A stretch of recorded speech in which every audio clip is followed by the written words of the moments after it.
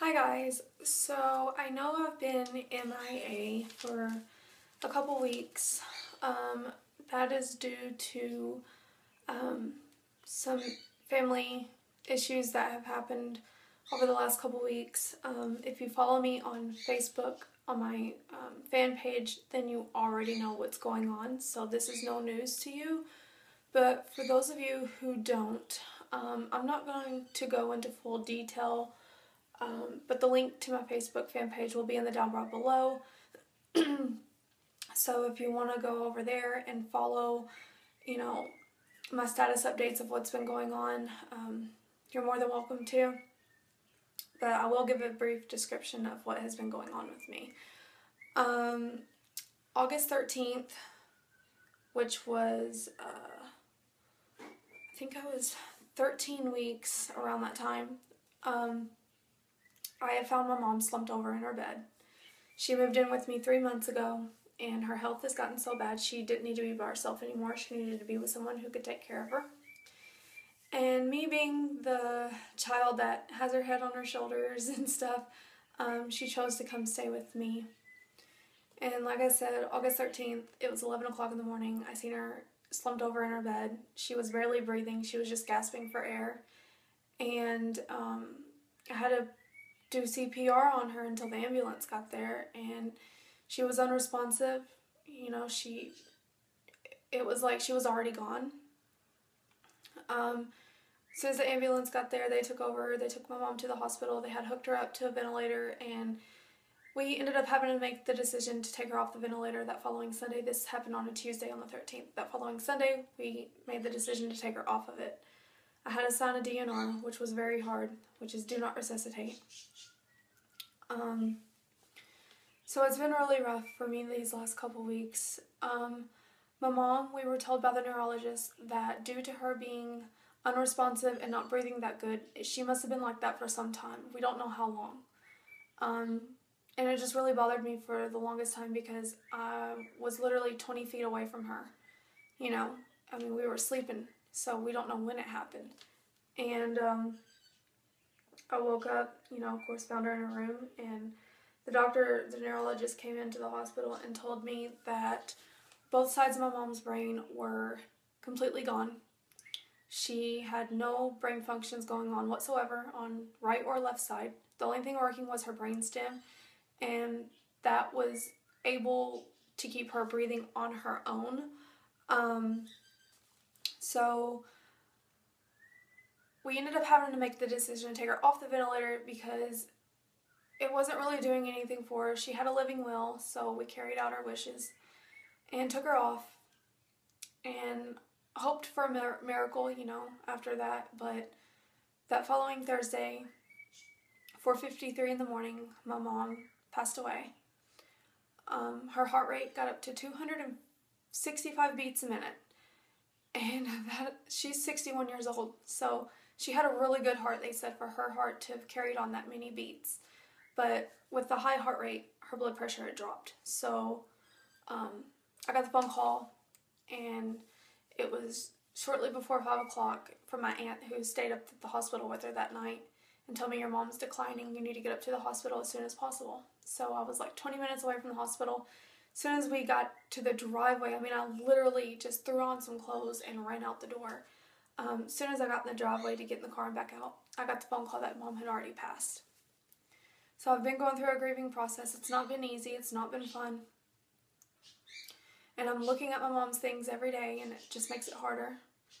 And I'm so thankful for having my brother and my sister around, because I don't think I could do this by myself. And my husband has been such a great support. And my kids keep me busy. This pregnancy has kind of acted as a shield to keep me from stressing so much on what's going on with my mom and what's happened, because I'm having something at the same time to look forward to, if you know what I'm saying. So that's what's been going on with us. We had the funeral this past Sunday, and today's Wednesday. I probably won't get this video edited and uploaded until Friday, but I'm just making this video now. I wanted to update you guys. So I'm going to go over week 13 and 14. 14 weeks and 5 days today. I'll turn 15 weeks on Friday. I turn 13 weeks on August 16th. And my symptoms, like I've mentioned, were just blocked out of pregnancy that whole week because I was so worried about what was going on with my mom. I wasn't eating right, I wasn't drinking enough fluids. I just, to be completely honest, I wasn't taking care of myself because I was so worried about my mom. So as far as like symptoms go, I don't remember a whole lot that week except for what was going on with my mom. So I did try to think of what I could, and I wrote it down. So the baby that week was the size of a pea pod, weighed nearly an ounce, and was 3 inches long. Fingerprints have been formed, and if it's a girl, she has more than 2 million eggs already in her ovaries. I did crave beef jerky at the end of week 13, and I'm still craving it now into week 14, almost 15. I've also been craving soda. I think I was craving that in my last vlog I told you guys. But I've been wanting caffeine like crazy. I'm peeing a lot more, definitely, for sure. I'm having to pee like every 15-20 minutes, it seems like. Fatigue has been hitting me at night, which I've been so tired anyways, running up to the hospital back and forth every day for almost a week. So, after a while, that kind of wore me out. But I have been sleeping pretty good at night as far as that goes. I mean, as soon as my head hits the pillow, I am out like a light, and that's how I am right now. I think I'm just still exhausted from everything that's been going on this last couple weeks. I've had a heightened sense of smell, and that's been pretty annoying. Like, when my mom passed away, I don't want to, like, say too much, that's like TMI, but when you're pregnant and you go through this, if you have, you know what I'm talking about, but the human body, when it passes, everything is relaxed, and there's body excretions, I think I'm saying that right, that come out. And if any of you have heard the smell of death, that's what I was smelling up at the hospital in my mom's room. And having a heightened sense of smell as it is, I couldn't stay in the room because it bothered me so bad. The nurse came in, she sprayed some air freshener. She told me, honey, if you can't handle it, you don't have to go in there. Your mom knows that you were here. So it made me feel better, and I couldn't stay long. So we ended up leaving. We had to go do like funeral arrangement plans and everything anyways. But because I've had a heightened sense of smell, I've been staying sick a lot more here recently, where I'm actually vomiting more than what I have been. Due to me being sick, and I'm probably getting ahead of my notes here, due to me being so sick and the stress and everything, I was down 6 pounds. I was weighing 133 pounds this past Saturday. I think in my last video, I told you guys I did the live weigh-in and I was weighing 139. So I've lost 6 pounds in 2 weeks. And that was due to stress and vomiting because I just couldn't handle certain smells. Also, my appetite is still not very good. Like, I can take 3 or 4 bites and be completely full. I've had really bad headaches. They've been so bad. I know they've been stress related. I've been able to take just one Tylenol and just knock it out. And that usually clears up within like 30 minutes after I've taken it. Like I said, I had no appetite, so I got a little ahead of myself here on the notes. I don't think that... I mean, I know I had no appetite in the beginning of my pregnancy, but I think now it's a lot to do with stress as well, because I'm that kind of person. Some people, when you stress out, you eat a lot. With me, I lose my appetite completely. Like, I can't bear the thought of food.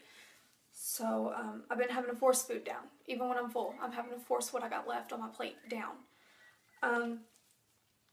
The nausea, it comes and goes, but like I mentioned, I'm still vomiting.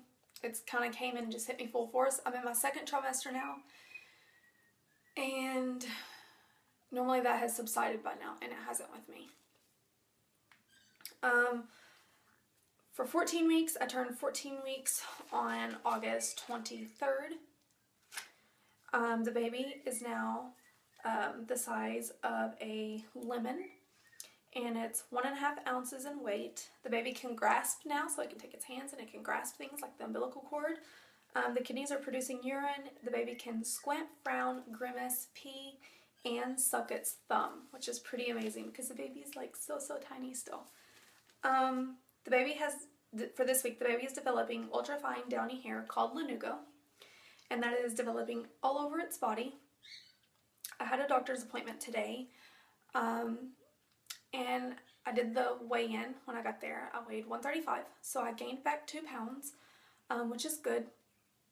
I have noticed my appetite has increased a little bit over the last couple days.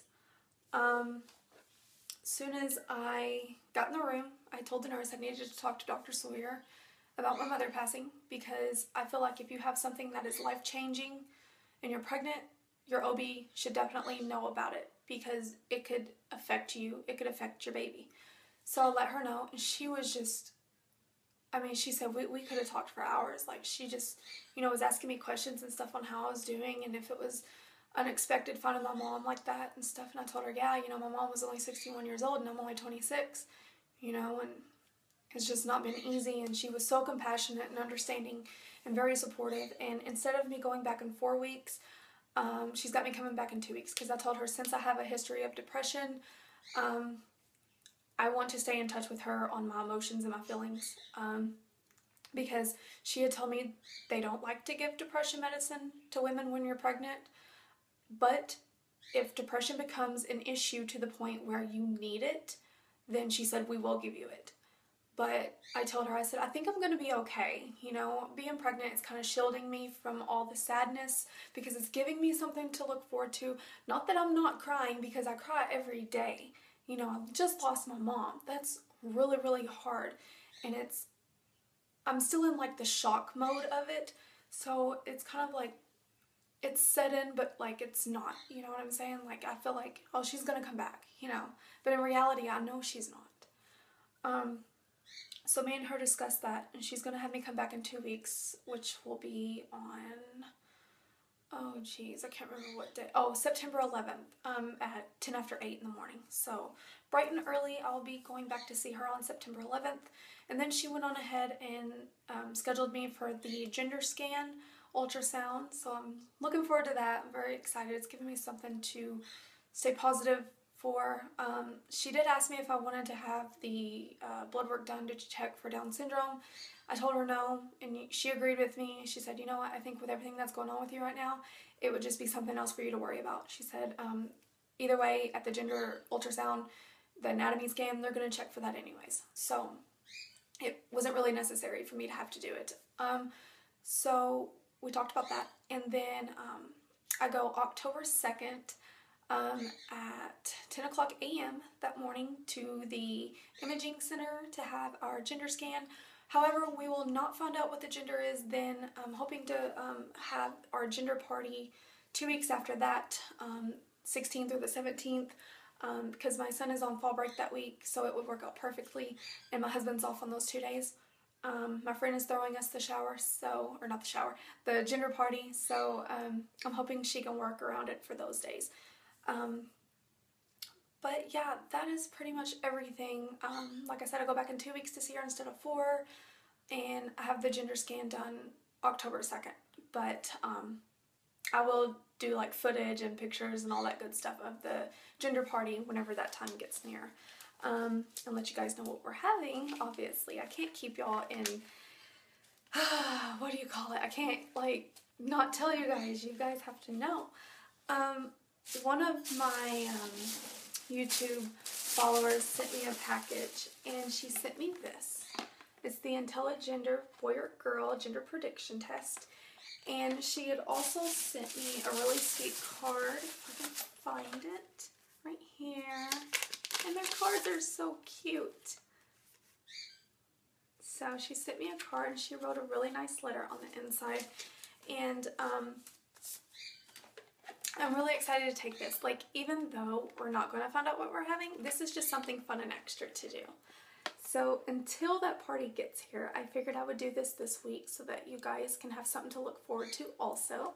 I've never done one of these, but I've always wanted to, so I'm really excited. So I want to say thank you, Kelly, for sending me this. I'm so excited, and I can't wait to do it. And I will be recording footage of that too for you guys. baby buys for this week. Well, these last couple weeks, I had bought it looks kind of green, but it's actually like a turquoise, and it's just a little photo album. And I got this because I figured I could put my ultrasound pictures in it, and I can also put the disc here whenever we have the ultrasound done. So I got this. And we also bought another box of the Similac Simply Smart bottles. We went on ahead and got the 4-ounce ones since we got the 8-ounce ones last time. The reason why I got another box of these is because another one of my followers sent me a bunch of coupons, and one of them was for $4 off any Similac Simply Smart bottles. So these were $6.97. So I paid $2.97 for 2 of these. Get the $4 off. So that was really awesome. And thank you so much for that coupon. I really appreciate it because these may just be the ones that we decide to go with. So now we've got 4. Also, I went to Kohl's Monday and I had picked up a baby blanket. My mom told me, well, my mom had bought a baby blanket for both my boys when they were born. And they were the same type of material, and she told me that she wanted to buy this baby one too. Kind of carry on the tradition. So went to Kohl's and I told myself I was going to get a baby blanket. I had a $10 off card and also a 15% off promo code. So the blanket that I got was this one, and it's gender neutral. It's kind of like that minky type material, very, very soft, and it's got this pretty lime green, it's like block squares, and then on the other side we got some orange, and there's even some light baby blue. There's even some yellow mixed in with it. And then on the inside of it, it's like a terry cloth towel in a way. Really soft. And it's got that lime green color to it. And there's also some tan. So I really like it. I think it's cute for a boy or a girl. So yeah, so I got this. And when I got in the car, I said, Mom, this is for you. So I really like it. So we got this. And with my $10 off coupon, or my card I got in the mail, my 15% off promo code, the retail price of this blanket was $22. They had it on sale for $15.40. So after the $10 was applied in the 15%, I was down to $5.03. So that's all I paid for that blanket. And it retailed for $22, and it was on sale for $15.40. So I think I got a pretty good deal. Also, I wanted to real quickly show you guys something I just made for a customer with Ribbons Boutique. I just finished it up the other day. I got a few things I need to add to it, but it's overall finished. I did this shirt, or onesie, sorry, and it's got her daughter's name on here, and it's glittery. I don't know if you can see. And then it's got a purple and white chevron one, because she's turning 1. So this is a birthday tutu outfit I made. And here's the tutu. It's so cute. It's like glittery and white and purple. It's on a crochet waistband, but this goes with it. It's kind of hard to show it all in one scene here. But yeah. And then also I had made the matching. Oh, let me show you guys this real quick. This actually, I'm going to have to buy, this is what I was saying. It's pretty much overall done, but I got to buy some clips. I got to put a clip, alligator clip on the back of this. And then this will clip onto the tutu, onto the crochet waist here that you can see right here. And it'll clip onto there like that. So there'll be like a little bow in there. And I made a crochet headband. And I hand stitch them. So I made one of those, and her bow. It's got a cute little glittery cupcake in the center with a rhinestone and some little accent bows here on the sides and some spikes. So, and I've got glitter all over me now, but this will go on here. Like that. So that is something I made for my customer. I haven't got it packaged or mailed yet, so I wanted to show you guys real quickly. So that is all the baby buys. I will do a belly shot and then we'll do a live weigh-in. Okay, so here is the belly for week 14. I did post a picture of week 13 on my Facebook fan page. But I'll include, of course, a picture at the end of this video of week 13 also. I can tell I've definitely popped out since then. So, yeah. I've got a definite bump there. Here's the front and this side. Okay, so let's do a live weigh-in. Okay, so when I went to the doctor, I weighed 135. Oops. Error. Sorry about that, guys.